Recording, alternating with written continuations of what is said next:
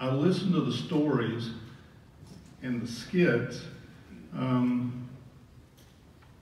Jim, Jeff, and Gary, you guys ought to be up for an Oscar tonight. I tell you, I listened to the stories and what they were talking about, and I could see myself doing exactly what they did. The bull that was on top of you, yes sir, I've been there, done that.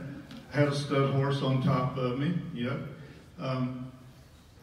To follow up with what has taken place here tonight, this is absolutely outstanding.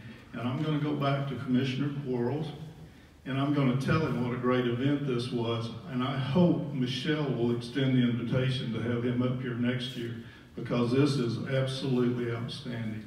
There is nothing that I can say that would add to, it would only detract from what Dr. Reed and what the skits have presented to you here tonight, because I see myself having spent a lifetime on the farm. And she talks about the stress, the skin cancer, the livestock handling safety, the four-wheeler safety, the tractor safety, all these elements that we all live all the time. Now, if you want to sit down with me one-on-one, I'll be happy to talk to you till the rooster crows.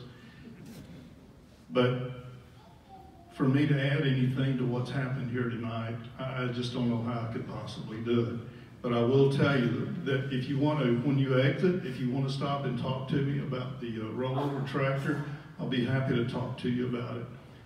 Because there's one thing, and Dr. Reed knows, is that seatbelts and roll bars do save lives on tractors.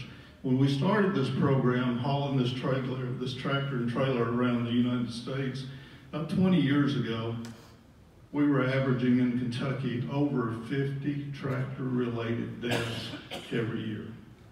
50, I think it was about 55 if I'm not mistaken. We're down to where we're averaging about 10. Now, that's a huge reduction. 10 is still too many. But ladies and gentlemen, let's teach our kids.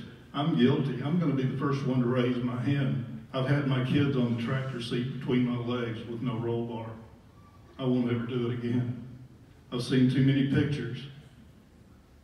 I've heard too many stories, too many sad stories. So let's not make fun of it. Let's teach our kids the importance of it. Let's save their lives. Let's let them help save their kids' lives. I want to thank you for having me here, and I hope you extend the invitation for next year, Michelle.